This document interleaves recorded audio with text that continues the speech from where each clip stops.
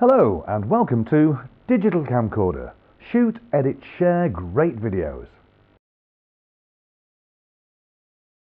An overview of Vegas Movie Studio. This area is a timeline made up of the video and audio tracks and is where all the editing and arranging takes place. As the name suggests, the timeline represents time reading from left to right. Here we have 3 video tracks: base video, video overlay, and text or titles. And here we have 3 audio tracks: voice, music, and sound effects. In the track header you can adjust settings and effects for the whole of each track. This is the transporter toolbar or player for the timeline. From here you can control the playback of your project, just like the controls on a VCR or CD player.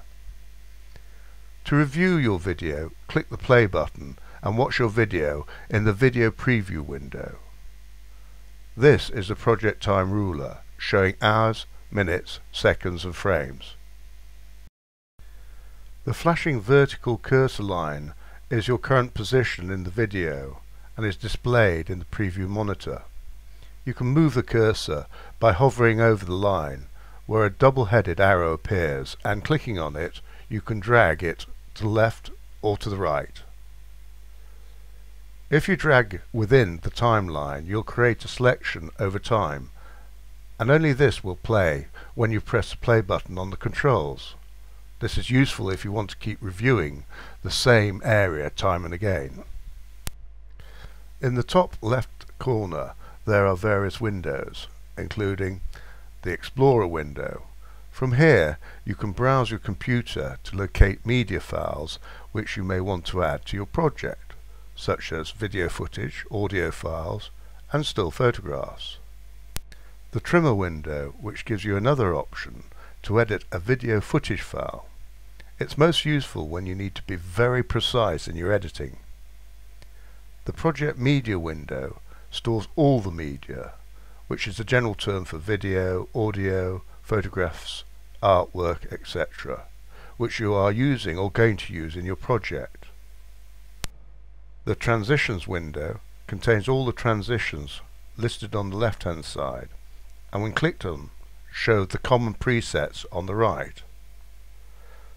The Video FX window contains all the various effects. Again, these are listed down the left hand side with their common presets on the right. The Media Generators window is where you can create titles for your video or add backgrounds. Again, listed on the left, common presets on the right. And finally, this is the Video Preview window, which displays your video as you work on it. Also included on the Shoot, Edit, Share Great Videos DVD are basic editing demonstrations, together with a tutorial on how to create a complete video using voiceover, music and graphics. For more information, visit shooteditshare.co.uk, or to buy, visit Amazon.